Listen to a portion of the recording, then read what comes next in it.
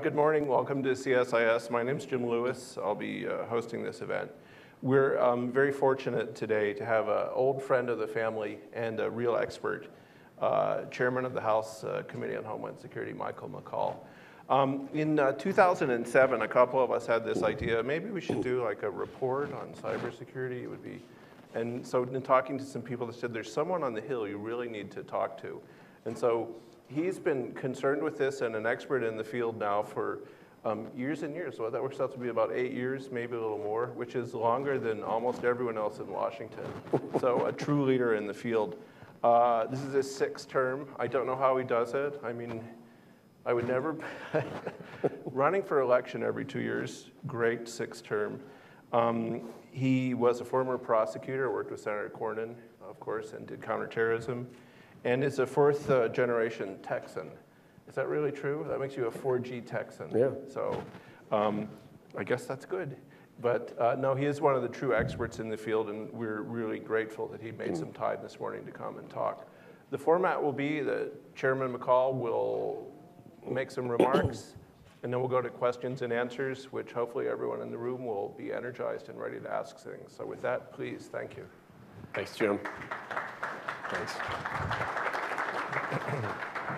We thank Jim and CSIS, and I remember doing that report for whoever the next president of the United States was going to be, and it turned out to be Barack Obama. And I'm going to talk a little bit about the president's proposal on cyber and what is happening in the Congress in response to that. I'm glad he's providing leadership on that. And you said an old friend. I know my hair's getting a little bit whiter, but we do kind of go way back. I remember when I was a Department of Justice here in Washington, but then when I was working when Cornyn was Attorney General, I had the idea in 2001 of doing a conference or a summit on terrorism and cybersecurity, and a guy named Dick Clark was going to be my keynote speaker, and the date of the event was September the 12th, 2001.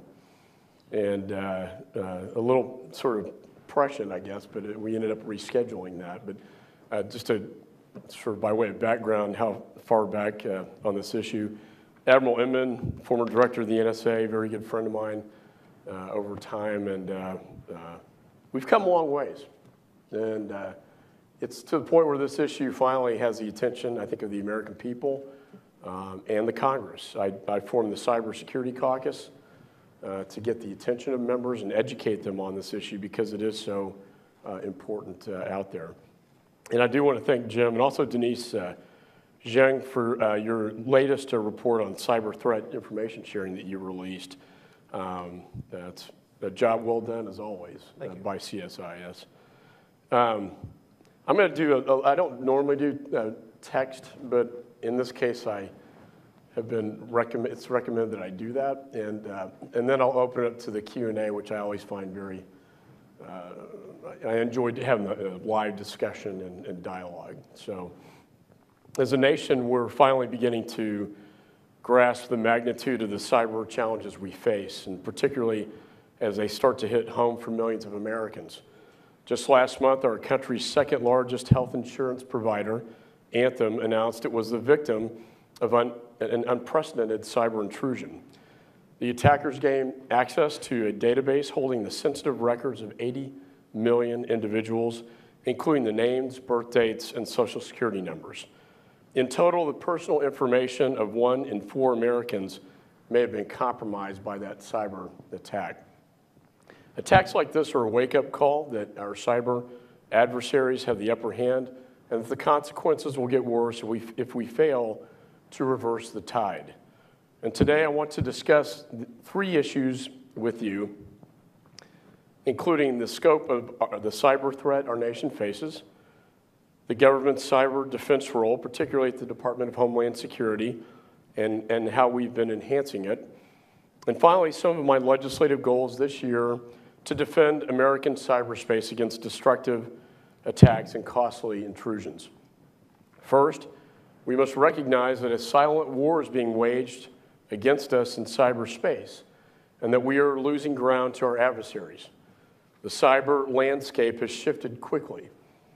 At the dawn of the digital age, our nation saw endless opportunities to generate prosperity by expanding our networks and connecting to the world. But today, American prosperity depends as much on defending those networks as it does on expanding them. We cannot tolerate acts of cyber vandalism, cyber theft, and cyber warfare, especially when they put our nation's critical infrastructure and secrets at risk, and when they compromise American innovation. Yet our cyber defenses have proven weak in the face of agile enemies.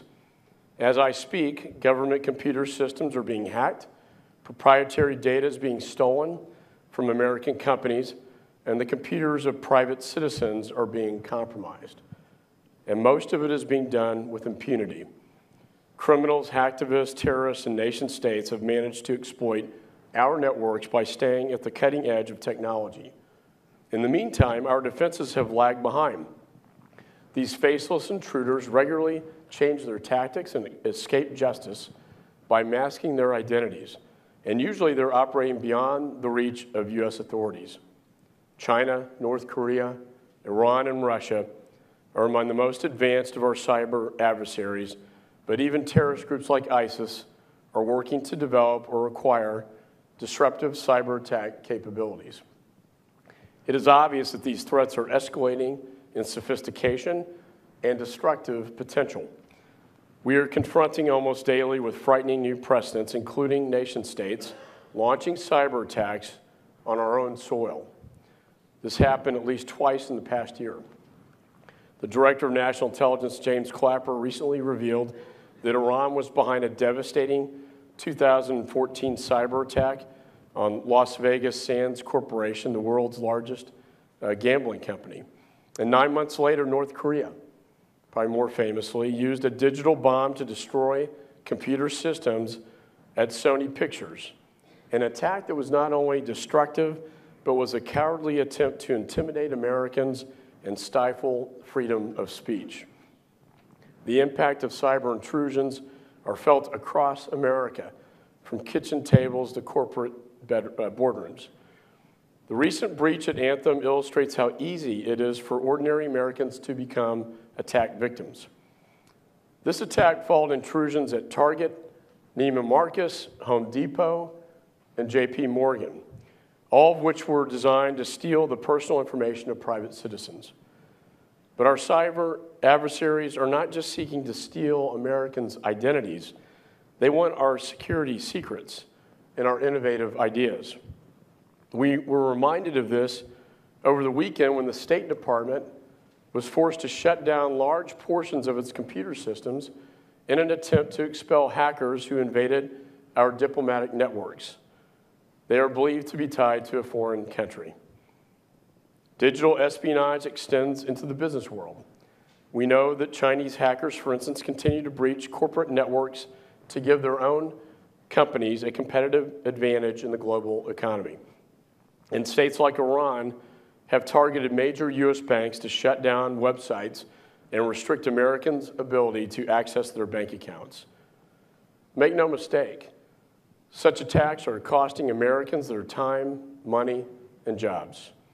In fact, General Keith Alexander, former director of the National Security Agency, described cyber espionage and the loss of American intellectual property as, quote, the greatest transfer of wealth in human history. But the threat extends beyond the industrial engines that drive our economy to the critical infrastructure that supports our way of life. Our adversaries are hard at work refining cyber attack capabilities that can shut down critical infrastructure, and they want to use these tools to threaten our leaders and intimidate our people in both times of peace and times of conflict. A major cyber attack on our gas pipelines or our power grid, for instance, could cripple our economy and weaken our ability to defend the United States. These scenarios sometimes sound alarmist, but we must take them seriously because they grow more realistic every day. And in fact, we saw a preview of this in 2012 when Iranian-backed hackers hit Saudi Arabia's national oil company, Aramco, destroying 30,000 hard drives, and simultaneously hitting our financial sector in the same year. In fact, Iran is hitting and penetrating, attempting to infiltrate our financial sector every day. To combat these threats and live up to our obligations to provide for the common defense, our government must take a leading role in securing cyberspace. We cannot leave the American people and our companies to fend for themselves. The digital frontier is still very much like the Wild West. At this moment, there are far more cyber outlaws than convicted cyber criminals, a clear sign that we have a lot of catching up to do. We are really in uncharted territory. Not since the dawn of the nuclear era have we witnessed such a leap in technology without a clear strategy for managing it. To establish order and defend Americans' interest in the digital domain, we must map out the rules of the road and clarify responsibilities inside and outside of the government. We're not quite there yet. In fact, I would argue that we're in a pre-9/11 moment when it comes to cybersecurity. In the same way legal barriers and turf wars kept us from connecting the dots before the 9/11 kinetic attacks, the lack of cyber threat information sharing is leaving us vulnerable to our enemies. Between the government and the private sector, we have the information needed to limit cyber threats and stop fresh attacks, but we are not sharing that information. Critical information is not disclosed efficiently enough to stop cyber intrusions before they start or to shut them down once they have. And the danger of poor information sharing is really not a hypothetical, it's real. This month, the head of the U.S. Cyber Command, Admiral Mike Rogers, warned Congress that our adversaries may be leaving cyber fingerprints on our critical infrastructure to signal their ability to attack our homeland. He believes that before he retires, we are likely to see a destructive cyber attack against critical infrastructure. If we are not swapping information about these threats, their impact is guaranteed to be more widespread and more severe. But the reality is that 85% of the critical infrastructure and the threat information, 85% of the threat information out there is in the hands of the private sector. Because of this, collaboration between the government and industry is vital to Homeland Security. Admiral Rogers had it right when he said that cybersecurity is the ultimate team sport. No single entity in the government or private sector can tackle these threats independently. Each stakeholder must have skin in the game to prevail against attackers. This is where the unique mission of the Department of Homeland Security comes into play. DHS serves as the primary civilian interface for sharing cyber threat information, and for a good reason. DHS was created to stop terrorist attacks after 9/11 by connecting the dots, and it is well positioned to do the same to stop cyber attacks.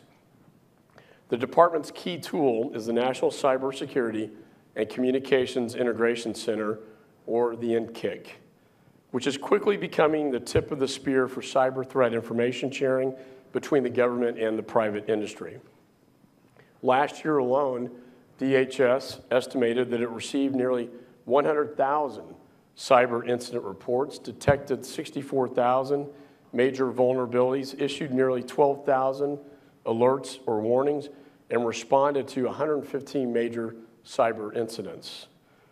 We cannot measure its effectiveness in numbers alone. The NCIC must actually improve and increase information sharing, and to do that, it needs to be a trusted partner to the private sector. Its job in doing this is made easier by the virtue of the fact that the NCIC is not a cyber regulator. It cannot prosecute you, and it is not a spy agency. It's a civilian interface. Accordingly, the NCIC has no authority to do anything more with the information it receives other than use it to prevent and respond to cyber attacks and enhance our cyber posture. During the last Congress, I led the efforts to strengthen our cybersecurity foundations, including landmark legislation, authorizing information sharing at the NCIC. And we managed to get 5 cybersecurity bills passed into law. for the first time in the history of the Congress. This is now a starting point for our efforts in this Congress.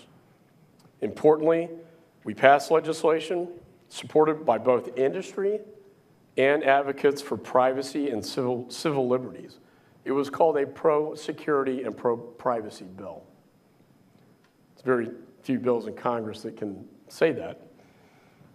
First, we established a federal civilian interface at the NCIC to facilitate information sharing across 16 critical infrastructure sectors and with the private sector. Second, we laid down the rules of the road regarding how information is shared. Third, we assured that Americans' rights and personal information will remain protected.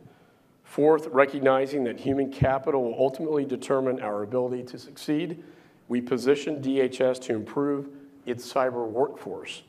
And fifth, we enhanced the department's ability to prevent, respond to, and recover from cyber incidents on federal networks. This brings me to my cyber agenda for this year. We made a lot of progress in 2014, but we still need to remove obstacles to information sharing while simultaneously protecting the privacy interests of Americans. Right now, the lack of liability protection for the private sector is a problem. Companies are hesitant to share information about cyber threats and intrusions that take place in their networks. They fear that doing so could put their customers' privacy at risk, expose sensitive business information, or even violate federal law and the duty they have to their shareholders. As a result, the vast majority of cyber attacks go unreported, leaving others vulnerable to the same intrusions. This is an urgent problem that needs to be solved now. The bottom line is clear. If no one shares, everyone is at risk. Distributing threat information should not be punished, it should be encouraged, which is why we need to create legal safe harbors for companies to be able to exchange this threat information without fear of being sued. Moreover, better information sharing actually improves industry's ability to safeguard our personal data by allowing entities to keep the prying eyes of hackers outside of our digital health records and bank accounts. I'm pleased to announce that we are aiming to resolve this dilemma and strengthen our cybersecurity foundations further. This week, I'm releasing the draft of a new bill that would further enhance the NCIC's role as the primary federal civilian interface for the sharing of cyber threat information to enable timely, actionable, and operational efforts between the federal government and the private sector. This draft bill will give protections for the voluntary exchange of cyber threat information, including government-to-private and private-to-private sharing. For instance, if a major bank falls victim to a cyber intrusion, it would not be held back from sharing details of the attack with either the government or other banks and businesses, as long as the sharing is done through the appropriate channels and does not compromise the private information of customers and citizens.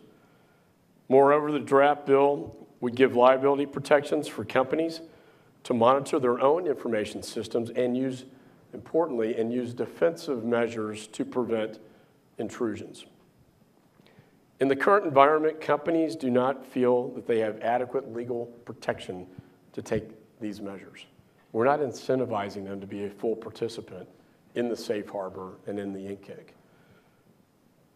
Right now, I'm working with the House Judiciary Committee on crafting a liability exemption standard that addresses these issues and will be used in other cyber information sharing legislation in the House. With this legislation, I also plan to continue our laser-like focus on privacy protections so that information sharing can be done without risking exposure of personal data. My draft bill would ensure when information about a breach changes hands, whether it is provided to the government or exchanged between companies, that it is thoroughly scrubbed for personal information so Americans do not have their sensitive data exposed. It would also require the NCIC to destroy any personal information that is unrelated to cybersecurity risk or incident. and I take that issue very seriously. Fortunately, DHS has some of the strongest privacy protection mechanisms in the federal government and has the first statutorily established privacy office. Such built-in privacy oversight is an important reason why DHS is the leading civilian interface for these exchanges. In fact, privacy advocates already have endorsed the NCIC's role as an information sharing portal. The changes made by this draft bill will increase what we know about the digital threats, and in doing so, will enhance American security. Today, we have a dangerous, incomplete picture of the cyber weapons being used against us. More rapid and frequent information sharing about these threats will give us the ability to head off cyber adversaries before they can do more damage both to the public and to private networks. The President has proposed steps to enhance liability protection, and I was pleased that he did so because it moves the debate and the discussion forward on both sides of the aisle. I would submit, however, it does not go far enough on liability protection, which is why our bill aims to create a more robust liability protection piece. The Committee on Homeland Security will mark up this bill in the next few weeks.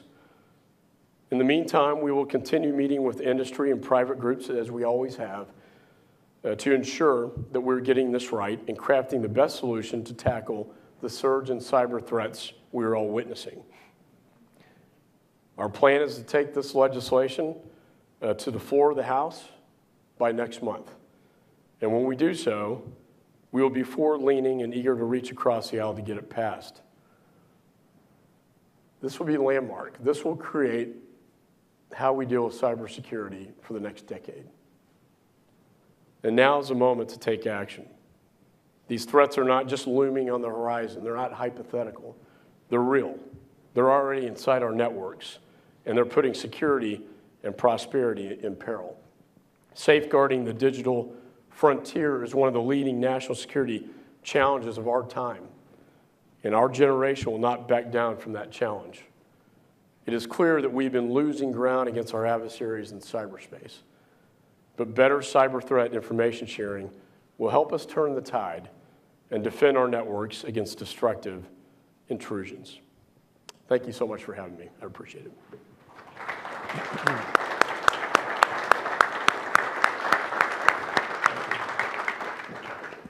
Well, I will say that a couple years ago, Chairman McCall told me that he was going to pass cyber legislation. He was going to pass multiple bills. And at the time, this was the start of the last Congress, I thought, that'll be really a good trick. So, but he delivered. So when he says he's got a new bill, I would probably bet on this one this time. I didn't bet the last time.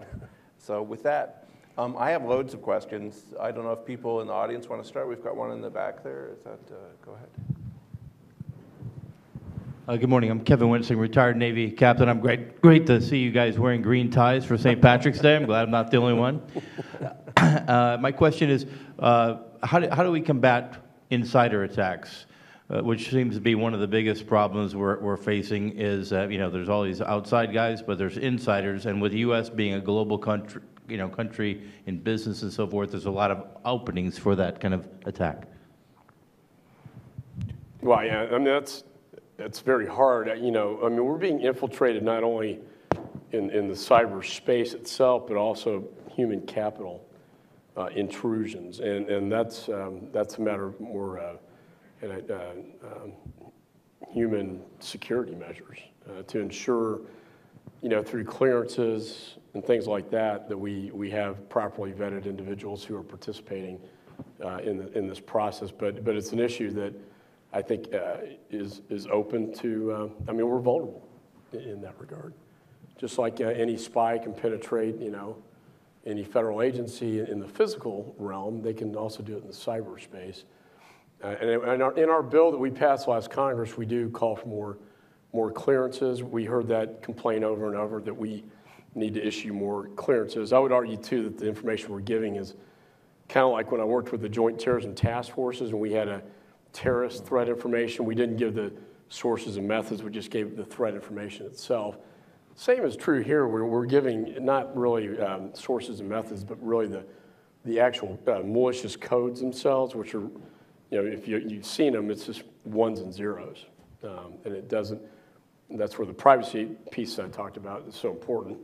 It doesn't have personal identifying information. But yeah, the infiltration by human spy elements is very real, and you can't be 100% secure from that. Okay, we have multiple questions. Let's get the two in the front and one in the back. Hi, I've been in the cyber realm for almost 3 decades now, and looking at Homeland Security and in the recruitment, you look at Homeland Security and look at workplace retention and like satisfaction scores. So in terms of like getting people to join Homeland Security and even DoD, any agency, like what do you recommend those changes in terms of recruitment, policies and strategies? Well, one of our bills we passed enhances that in terms of the workplace and be able to hire and retain more highly credentialed individuals. And I would argue within DHS, this is probably one of the most innovative, it is the most innovative, most vibrant offices within the Department of Homeland Security. And I don't know if you've been over to the NCIC, but over the last 5 years, their capabilities has really stood up. I think Dr. Phyllis Schneck, who heads that up, and the Undersecretary, Phyllis came from McAfee, brings extraordinary experience. We have partnership with NSA to have a detailed program where they can lend their expertise. And I think with the legislation we passed last Congress on enhancing the workplace there, we're going to get more and more talent. Now, they won't stay. The problem is keeping them. I remember I went and worked for the Justice Department because I wanted to check that box and move on doing something else, and I ended up doing that, I guess. But you have to recognize it's a great place to gain great experience. But we also want to get the more experienced people coming over there. You can't keep them forever. This is one of those. It's hard.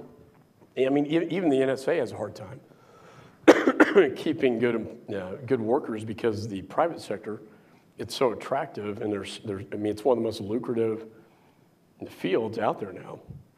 Is cybersecurity. So that's always going to be a challenge. But I will tell you, over the last 5 years, that the NCIC has really stood up with very well-credentialed individuals. And I would, anybody watching this podcast, I would encourage them to look into working with the Department of Homeland Security. It is going to evolve. We're going to have several portals, and I'm sure that question is going to come up, but this is going to be the primary civilian interface to the private sector. So, the future of the NCIC and DHS is and legislatively too, because it's already been authorized. It's a bright future, I think, for the Department of Homeland Security. That's actually the fourth question on my list, but we'll take. We've got 4 more in the audience, so we'll take them in sequence. Thank you for your brief, Congressman. I'm Courtney Vaughan. My question is, as you or your team draft this bill, and in consideration that it will be legislated, that sort of thing, what consideration has been given to include other countries who are probably considering, legislation to support information sharing? And if you could talk about that in the context of U.S. multinationals that also have footprints in those countries, and is there any consideration for reciprocity if the said countries would, ask for information sharing on your people here? That's a great question. I think, I'm really glad you brought this piece up, because I think the rest of the world is watching the United States right now to see what we do. The other countries they're not as far along with legislation as the United States. And I think, as I mentioned, what we do this year will change cyber for the next decade, but it also has an impact globally, because the other nations are watching to see how are we crafting this. And it will be a model, I think, for the rest of the world. And they will take what we do and try to apply it in their own countries, and there is an opportunity for an exchange of information. You know, our view is within the civilian interface, you have several threat streams of information. You have the intelligence community, the Department of Homeland Security, and the FBI, and it's all being funneled through the civilian interface. I think that's a model that's going to play well, and I think the rest of the world will appreciate that model, particularly post-Snowden.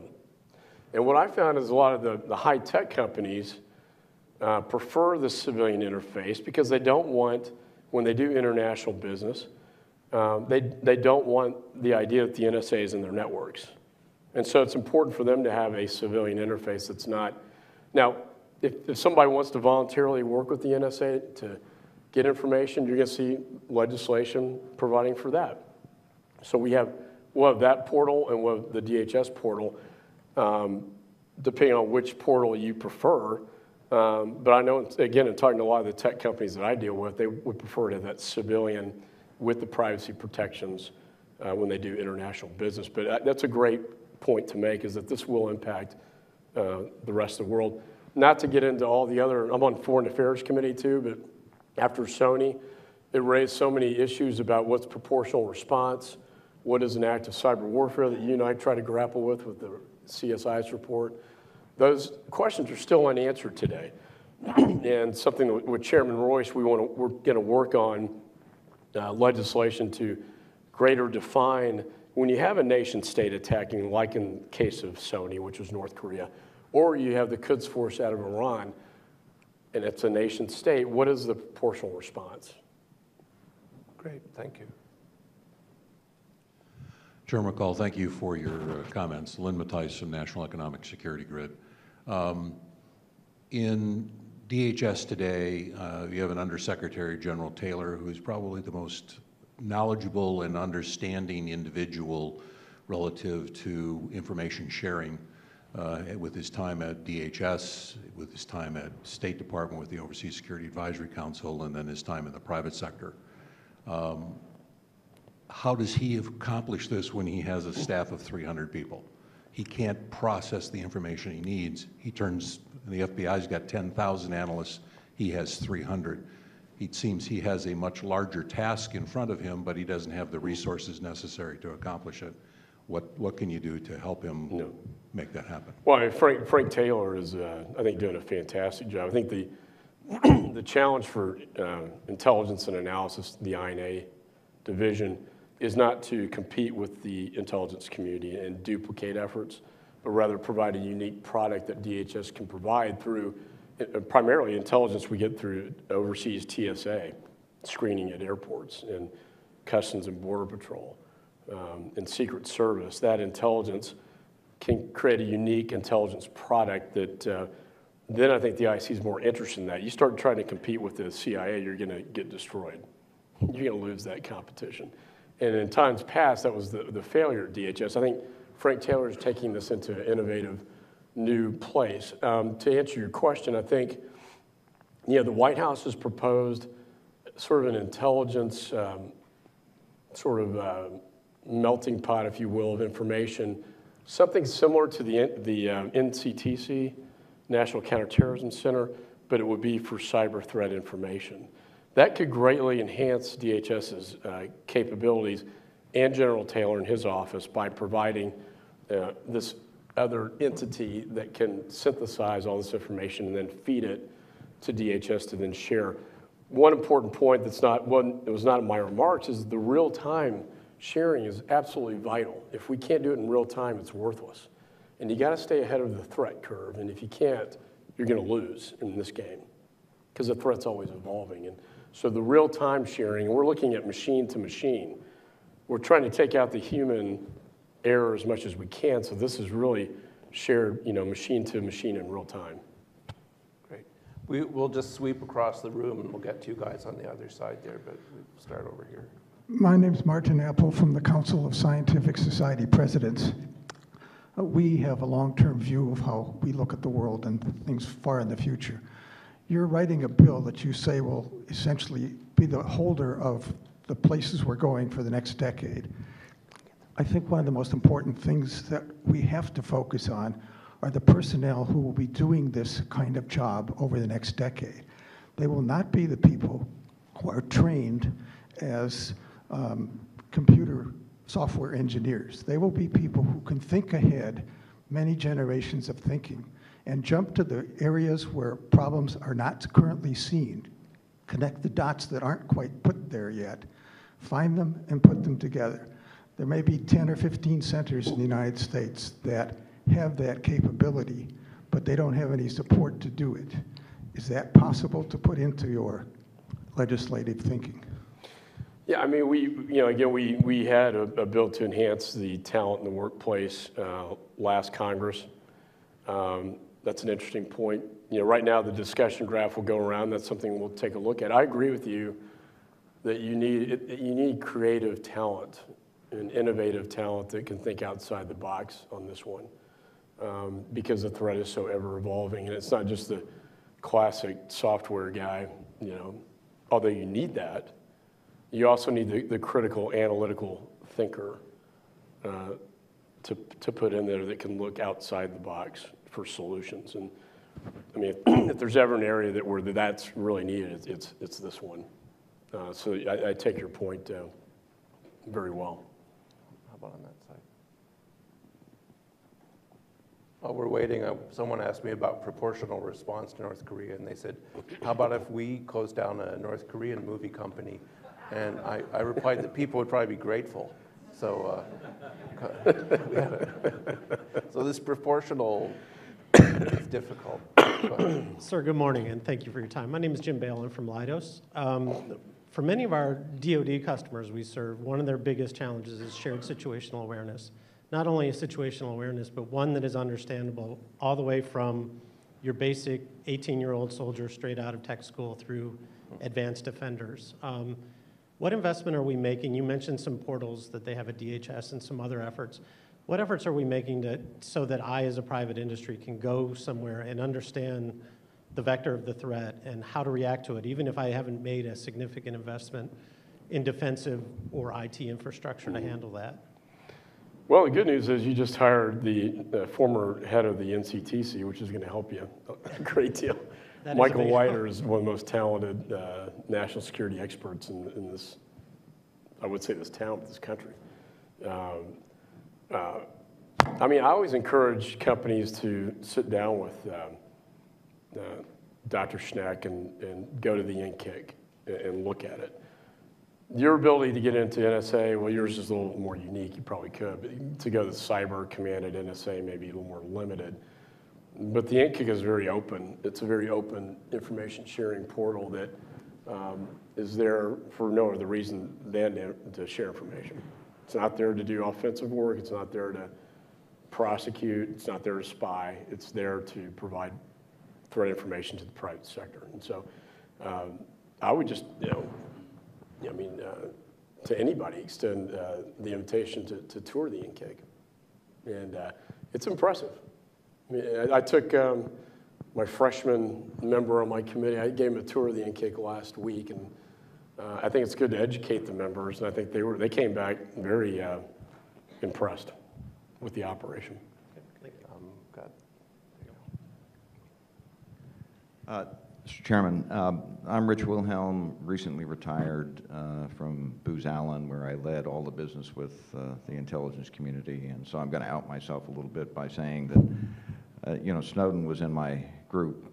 Prior to that time, I was a lifelong intelligence officer. Do you have a position on the programs that he exposed? Not the ones against foreign intelligence, but the things that are referred to as domestic spying. I wouldn't call it that, but what is your position? If you think they should be modified, how would you modify them? He did extensive damage. I was offended. My hometown of Austin, Texas, South by Southwest, he appeared by Skype and got a standing ovation. I consider him to be a treasonous, not a patriot. I think we're aligned on that. And it's demonstrated by the damage he's done to our national security in the United States and the amount of money, too. I read the the classified report from DIA, which, sir, maybe you have as well. And it is very extensive, very damaging, goes across a lot of different areas. In reading the document, it was clear to me he didn't just think this up on his own. Because of the areas he targeted to steal and then release, it appears to me he was directed by a foreign country. A lot of the stuff that it deals with China and Russia primarily, as you know.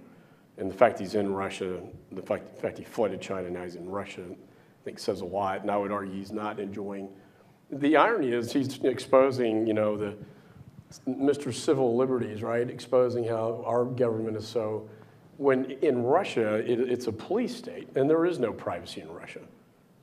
So it doesn't make any sense to me at all. He's done great damage to our national security. He's also done great damage to this, advancing these policies in this town and advancing this legislation. I have to be candid. The one thing I'm worried about as we present my bill and when Devin Nunes and HPSI, House Intel, presents its bill, which will deal with the NSA, and I talked to the chairman the other day about this, is the political environment in the post-Snowden world, right?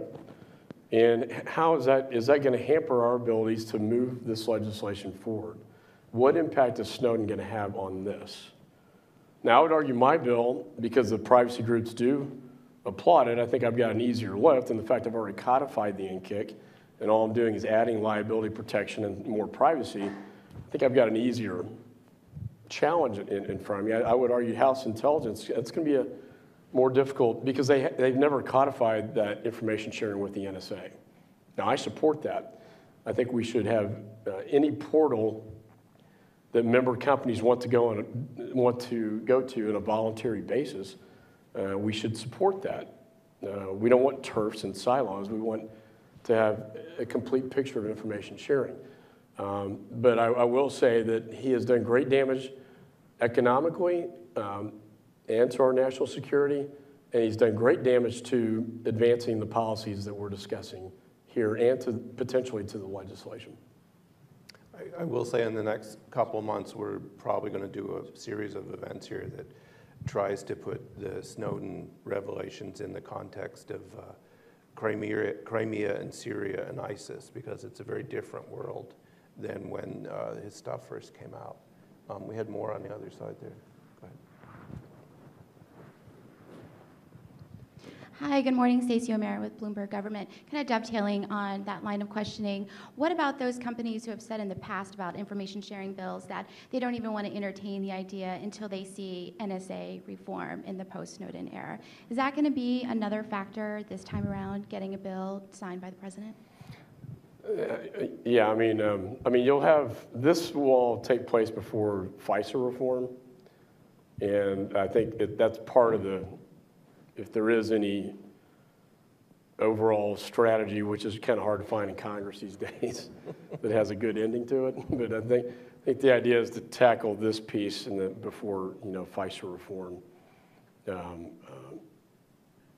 comes down. Now, is that the cart before the horse? I think they just want it. The idea is to do the cybersecurity first and then tackle that. But your point's it's well taken.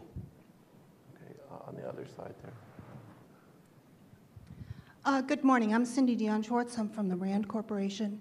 And many of us regarded the Sony attack as quite new in the sense that it was an attack by a nation state directly on our constitutionally protected liberties. So I'm wondering if you have any thoughts about proportionality of response in light of this attack and when it happens again. I completely agree. I think Sony, look, we've had attacks in the past, but Sony really captured the American people's attention and curiosity because it involved Hollywood. Let's just be honest. And it involved free speech. And you're right, it was a direct attack on our Constitution and free speech. And in addition to, it was a nation state, right? And it was very highly destructive, what they did. I mean, you go into your office, you turn your computer on, there's a skull and crossbones, and then all your data. Similar to the Aramco attack, all your hard drives are completely destroyed, information stolen, a lot of private information stolen that was leaked. So that was a very sophisticated, highly destructive attack, as you say, on our Constitution and way of life. And what's the proportional response? I don't know. I mean, Jim's talking about hitting their motion picture industry. It's a hard question to answer. But I do think a response is necessary, whatever that is. And it may be you have all the tools in the toolkit that you look at, but you got to have some response. And I would say hitting them economically is a good response. I mean, you can talk about Stuxnet, and I can't talk about who originated that attack, but that was a hit on Iran, and there were some cyber responses to North Korea. Can't go into detail about that, but I do think a cyber attack merits a cyber response to show, as a deterrence. Because if they can do that with impunity without any response, it's just like my kids. You have to have discipline and a deterrence to stop them from continuing doing this. And I think at one point, I forgot who brought up the whole global picture, but I mean, at some point we're going to have to talk about, as we did in the CSIS document, about treaties with other nations when it comes to cyber attacks. And are we going to have a NATO-like alliance, right? If one nation gets hit with a nation-state cyber attack, is that an attack on all the alliance members in a cyber world? Now that's really forward thinking, but we have to look at this as a global event and an international issue that will, I think, call for an international response and alliances. I mean, China and Russia and Iran need to know, and North Korea, if they do this, that there will be consequences to it. Without consequences, they'll continue.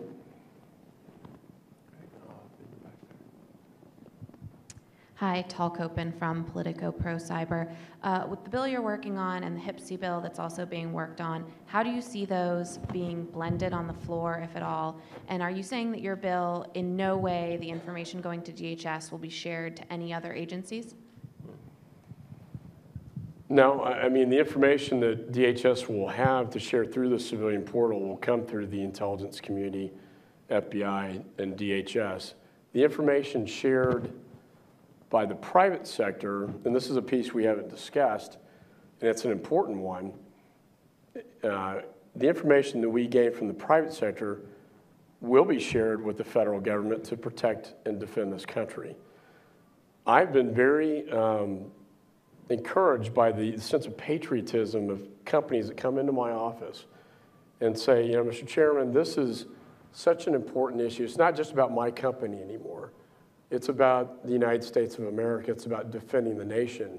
And I want to help and be a part of this information sharing process. So that information is a two-way street. The information, again, 80 to 85% that we don't have, and that's not shared private to private and not shared with the federal government, then in turn can be used to better protect our defenses and our nation from attacks. Because as you know, every federal agency is being hit, and the country is under attack. I can't really speak to the HIPC. I don't want to get out of my jurisdictional lane other than to say, I know CISA has been marked up in the Senate. I anticipate that House Intel will mark up a similar type bill that will have other portals in there. So what we say is we think DHS it's a primary portal, a lead portal, because of the civilian interface, the fact that you can't be prosecuted, it's not a spy agency. We think it's really the place for the safe harbor. However, if a member company wants to go to NSA as a portal, we're going to allow for that as well. And so I think House Intel will deal with some of these other portals, NSA being one, the other one being Treasury. I know a lot of the financial sector members like to go to Treasury. Well, there's no reason why we would want to stop that. We want to preserve current relationships of information sharing that exist and not shut those down and say there's only one portal you can use. I think it's important to say there are several portals, and we want to enhance that information sharing through those portals, through the liability protection piece. That is the cornerstone of this legislation that will enhance information sharing and greater and fuller participation. Maybe I'll do a final question then if we have a little time, which is you're chairman of the whole committee. You are one of the recognized leaders in cybersecurity. You've been doing it for longer than almost anyone else in Washington. I say it in a positive way. What do you see the DHS agenda being for the next couple of years? What would you like to see the department do? What should they focus on? Not just cyber, but across the board, what should DHS's priorities and agenda be? You know, I mean, DHS, a lot of it's about travel and preventing travel.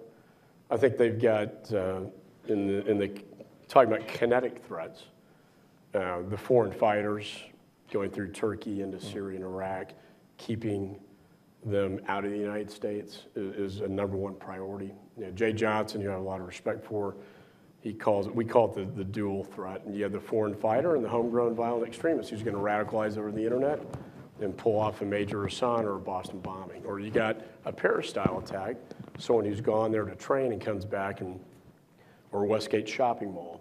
AK-47s in a shopping mall can do a heck of a lot of damage. And so we're very concerned about keeping that threat outside the United States. In addition to AQAP and the Khorasan group in Syria, the premier bomb makers within Al-Qaeda that are very sophisticated. They already have non-metallic IEDs. They still try to get these things on airplanes. And so that's a great challenge for DHS. It's one of the biggest priorities in terms of protecting the American people. The border, obviously, is a big issue as well. But then the area that has no borders, and I think is really the future, if it's not already here, is the cyber piece. That's kind of one of the more exciting, innovative engines coming out of the department that I think will have lasting consequences for the Department of Homeland Security as it is moving forward. That NCIC, I think, will evolve into it not only being the primary, but it will be the go-to place in the future for the private sector. And so that's really how I see the kinetic threats on the one hand from ISIS and Al-Qaeda, and then I see the cyber threats, particularly as these more rogue nations and terrorist organizations get cyber capability. We've really got to stay ahead of that curve because it's going beyond theft and espionage to warfare and destruction. And you can buy a lot of this stuff already on the internet. And so I think this is the area they say what keeps you up at night, Well, there are a lot of things, but cyber has the probabilities getting higher, but the consequences are very severe too. So you got, the probability of a small scale attack is probably high, but the damage, it's bad stuff, but relatively low in terms of casualties, but it's human casualties. The cyber piece, higher probabilities these days, and the consequences could be extremely severe and damaging. And with time, will get worse. So, well, great. It is great news, isn't it? Well, I know we're always cheery here at CSIS, but I am really grateful that you came and talked to us. I'm grateful you took some time out of your schedule. I know how busy it is, particularly. You were busy before you were chairman. I have no idea what it's like now. So thank you so much for joining us. Thanks for having me.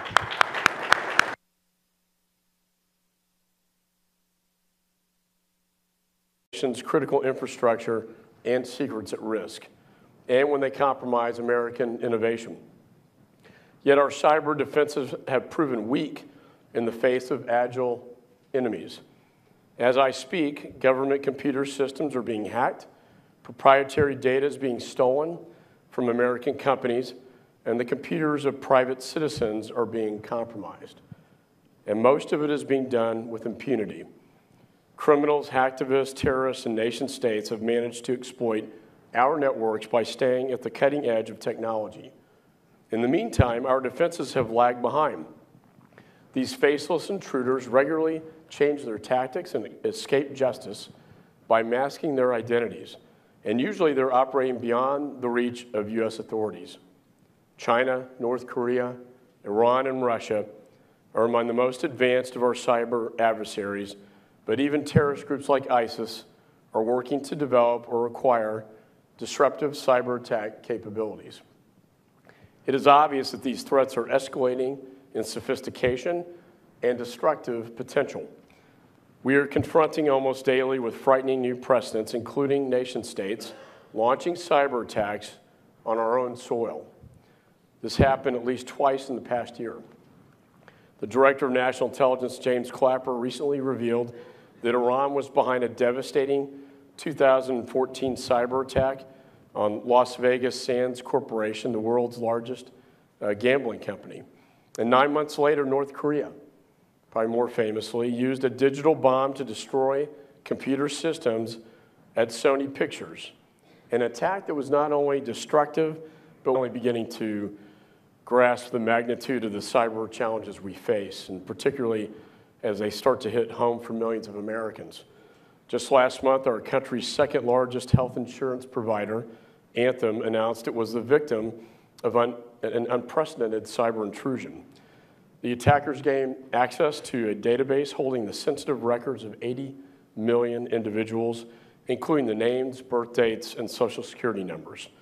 In total, the personal information of 1 in 4 Americans may have been compromised by that cyber attack. Attacks like this are a wake-up call that our cyber adversaries have the upper hand, and that the consequences will get worse if we fail to reverse the tide. And today I want to discuss 3 issues with you, including the scope of the cyber threat our nation faces, the government's cyber defense role, particularly at the Department of Homeland Security, and how we've been enhancing it, and finally, some of my legislative goals this year to defend American cyberspace against destructive attacks and costly intrusions. First, we must recognize that a silent war is being waged against us in cyberspace, and that we are losing ground to our adversaries. The cyber landscape has shifted quickly. At the dawn of the digital age, our nation saw endless opportunities to generate prosperity by expanding our networks and connecting to the world. But today, American prosperity depends as much on defending those networks as it does on expanding them. We cannot tolerate acts of cyber vandalism, cyber theft, and cyber warfare, especially when they put our nation on cyber and what is happening in the Congress in response to that. I'm glad he's providing leadership on that. And you said an old friend. I know my hair's getting a little bit whiter, but we do kind of go way back. I remember when I was a Department of Justice here in Washington, but then when I was working when Cornyn was Attorney General, I had the idea in 2001 of doing a conference or a summit on terrorism and cybersecurity, and a guy named Dick Clark was going to be my keynote speaker, and the date of the event was September the 12th, 2001. And a little sort of prescient, I guess, but we ended up rescheduling that. But just to sort of by way of background, how far back on this issue, Admiral Inman, former director of the NSA, very good friend of mine over time, and we've come a long ways. And it's to the point where this issue finally has the attention, I think, of the American people and the Congress. I formed the Cybersecurity Caucus to get the attention of members and educate them on this issue because it is so important out there. And I do want to thank Jim and also Denise Zheng for your latest report on cyber threat information sharing that you released. That's a job well done, as always, by CSIS. I'm going to do, I don't normally do text, but in this case I have been, it's recommended that I do that. And then I'll open it up to the Q&A, which I always find very, I enjoyed having a live discussion and dialogue. So as a nation, we're finally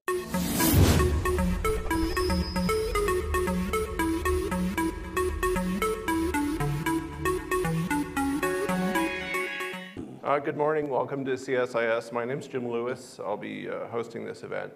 We're very fortunate today to have an old friend of the family and a real expert, Chairman of the House Committee on Homeland Security, Michael McCall. In 2007, a couple of us had this idea, maybe we should do like a report on cybersecurity. It would be, and so in talking to some people, they said, there's someone on the Hill you really need to talk to. And so he's been concerned with this and an expert in the field now for years and years. So that works out to be about 8 years, maybe a little more, which is longer than almost everyone else in Washington. So a true leader in the field. This is his 6th term. I don't know how he does it. I mean, I would never, running for election every 2 years, great 6th term. He was a former prosecutor, worked with Senator Cornyn, of course, and did counterterrorism, and is a 4th generation Texan. Is that really true? That makes you a 4G Texan. Yeah. So I guess that's good. But no, he is one of the true experts in the field, and we're really grateful that he made some time this morning to come and talk. The format will be that Chairman McCall will make some remarks, and then we'll go to questions and answers, which hopefully everyone in the room will be energized and ready to ask things. So with that, please, thank you. Thanks, Jim. Thanks. Well, we thank Jim and CSIS, and I remember doing that report for whoever the next president of the United States was going to be, and it turned out to be Barack Obama. And I'm going to talk a little bit about the president's proposal. It was a cowardly attempt to intimidate Americans and stifle freedom of speech. The impact of cyber intrusions are felt across America, from kitchen tables to corporate boardrooms. The recent breach at Anthem illustrates how easy it is for ordinary Americans to become attack victims. This attack followed intrusions at Target, Neiman Marcus, Home Depot, and JP Morgan, all of which were designed to steal the personal information of private citizens.